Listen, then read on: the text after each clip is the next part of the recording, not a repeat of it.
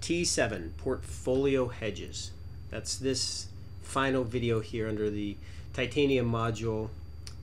Before I summarize the whole entire module as a complete lesson, and I did recap and already talk about this one in the management section as far as gap risk and hedge protections, but I just want to make another separate video about the my opinion and view on hedges and protecting accounts. All right, if you are trading less than $50,000, which what I am doing on accounts that I am managing that are under $50,000, I am not personally using any hedges or any account protections, because my opinion and my philosophy is the risk of blowing a large account. If you blow a $50,000 account and that's all the money you have scraped together for 10 years in trading, then absolutely please protect that. If a $50,000 account is, I don't want to use the word insignificant because that's terrible implication. It's not an insignificant amount of money, but you're not going to be full-time trading with a $50,000 account. Okay, so I think that this conversation is a lot more important and a lot more valid when you're trading with several hundred thousands or even a seven-figure account. You absolutely have to hedge your account against gap risk, black swan hedges. If you put at jeopardy 50% of your account and you're trading a $500,000 account and you're going to put 50% of it at risk if a 10% move happens overnight and the market closes for 3 days and there's nothing you can do about it, that is reckless and unwise in my opinion. If you're trading a $50,000 account, or say you're trading a $30,000 account, you probably are you're not going to be happy, but you're probably not going to have a significant lifestyle change if you lose 50% of that account in a black swan type move. Furthermore, the barrier is if you're trading, let's say you're trading right here a $20,000 account, I suggest and still recommend you are always staying 40% in cash. So if you've deployed $12,000 of that unhedged funds for trading and you lose 50% of that, well, you've lost $6,000 of your $20,000 account, and you will not be happy about that. No way, no shape, no how. I would not be happy about that. However, it would not blow my trading account. And while a 12% loss in one day would not be the end of the world, I think what will happen is you would be able to concentrate and focus more on the actual trading instead of obsessing so much about hedging just perfectly. All right, and if you're trading, if you start out trading 20 or 30,000 and you get pretty skilled at trading without worrying about all the hedging that goes on with it, then when you're trading 100 or 200 or more, well, then you can begin to say, I have confidence in my trading abilities.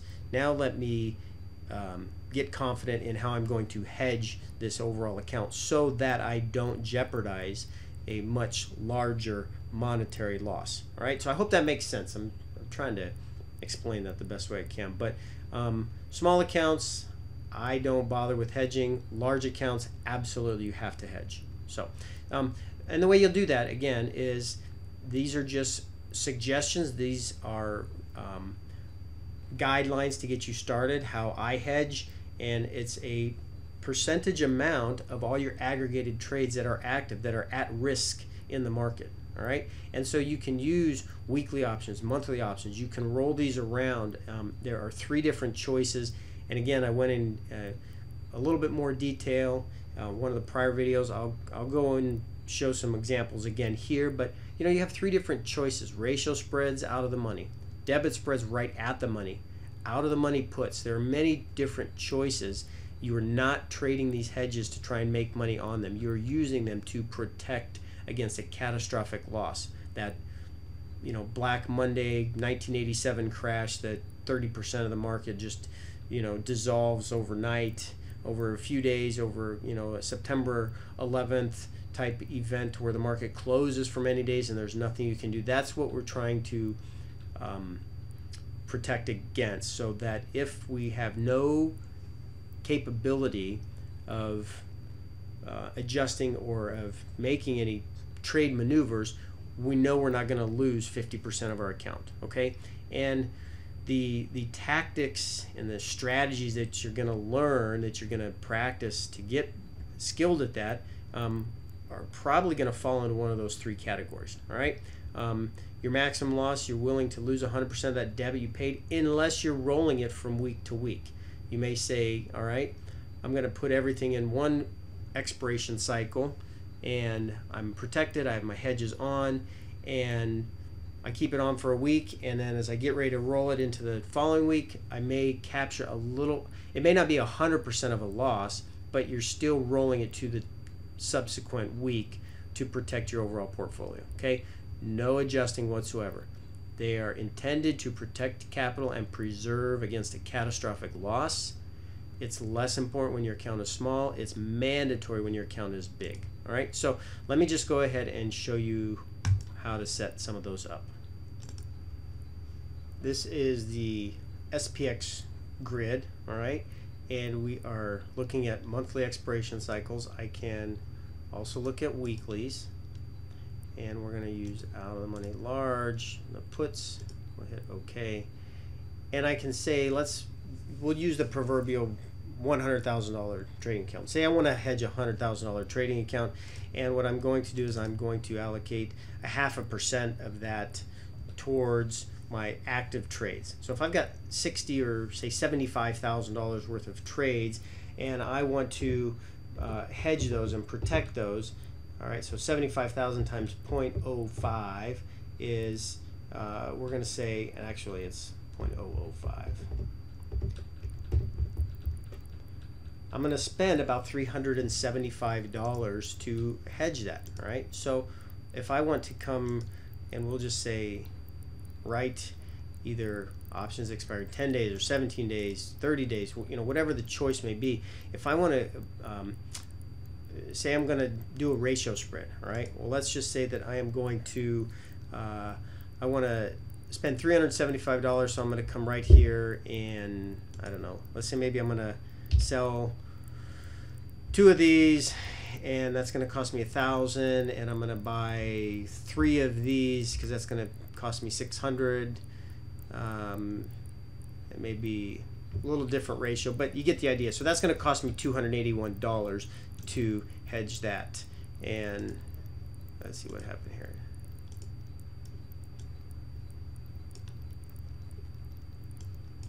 That's what it's going to give you, the risk profile. And again, this is not designed to try and make money. This is designed to protect against a catastrophic loss. So I could even say, well, maybe I'll come right at the money.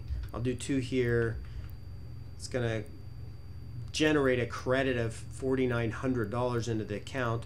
Well, if I do 3 of those, or say 4 or 5 of those, it's going to, there we go. So now that's going to debit me $340, but there's my hedge, right? I've got unlimited. It's going to protect me to the downside, and yet this T+0 line is still relatively flat. And for the next 30 days, if it rallies to the upside, I make $340. I'm not going to lose anything, and if it happens overnight, or say in the next, I'm going to change colors. It's a little bit easier to see. I like red or blue. There we go. That's fine. So let's say over the next 8 days, and we drop a little bit, but we don't have a big giant move. Well, I may lose $2,000 or $3,000 on this hedge if it dropped down in this area here. So that's why you have to manipulate the strikes so that if you're going to roll it, you are not going to, you don't want to lose any more than that, what we say, $375 every week to protect the larger trading account. and that's just a cost of doing business. You have to allocate that into your trading plan. If I'm trading a $100,000 account and $75,000 is at risk, and I'm spending $375 a week to hedge it against this, all right, if I've got a $75,000, if I've got a $100,000 account and I've got $75,000 deployed into the market, and we get a 30% gap down and there's nothing I can do to protect against it, 30% move down in SPX, I would make $242,000 for this hedge right here, this ratio spread. So again, you're not trying to use this as an income producing vehicle or a growth method. You're using this to hedge and protect. It's a cost of doing business to hedge and protect your larger account. And the credit you're generating by selling 2 of these at the money, you're financing the sale, or let me say it a different way. The purchase of these, all right, so if I got rid of that, the purchase of these, this $4,600 purchase, I'm financing it by selling 2 or 3 or whatever the amount may be. You could come in here, and if I sold 1, or if I came even deeper and sold 1 here, buy 5 here, buy 7 here, do something like that. There you go. That's a much better example. So I bought 8 out of the money options, paid essentially $6,000 out of my account, and I'm financing it by selling 1 of these in the money. All right, well, now that's what I've got. I've got that hedge to the downside against unlimited loss. I will never lose my $100,000 trading account if we have a black swan type event, 30% market correction. Meanwhile, if over the next 8 days we do nothing, we just kind of sit around and hang around here, yes, I'm going to lose $2,000, so I need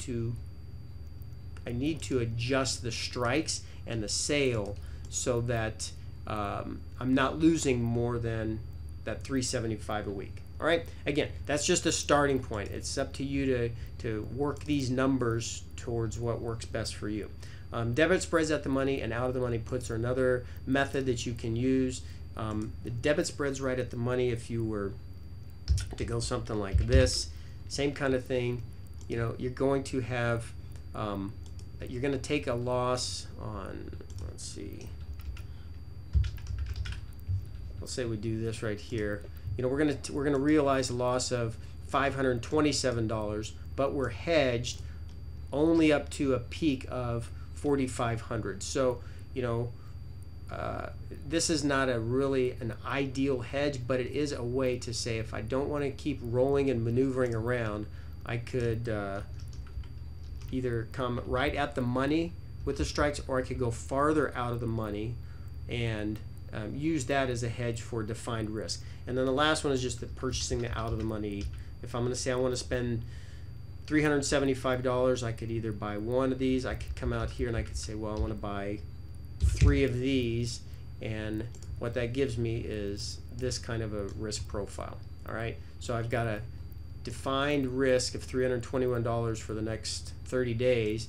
If we get that 30% move down, make $100,000 to protect my account. Again, all kinds of variations. This will probably be the simplest way to hedge a larger portfolio without getting into the conversation of buying VIX calls and other, there are a myriad of ways to hedge and protect your portfolio, but these are the 3 simplest ways. The simplest way is obviously buying the out of the money puts.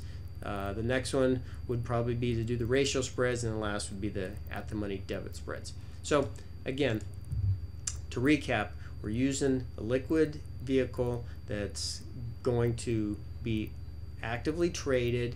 We're going to allocate a certain percentage of capital every single week or every few weeks to protect the amount of trading money that we have at risk in the market. Okay, and if you do that, you'll be able to sleep at night, all right, while you're trading. So this concludes this video. I will have one more final video summarizing all of the all of these videos here, all right? So all these video lessons that are in here that you've just been watching, you know, multiple hours worth of me talking. You have access to all of these PDFs for the core income and growth trades, for some directional trades, talking about, you know, just a bunch of different material. And I hope that you find that it's been valuable. In addition, this is to augment the one-on-one sessions that we're already doing. All right, so you will always have access to this, and don't hesitate to send me off any kind of feedback if something I've said in any of these videos either doesn't make sense, or I could have said it or articulated it a little bit clearer. Okay, so thanks much for listening and watching, and we'll wrap this up here in the next video lesson below.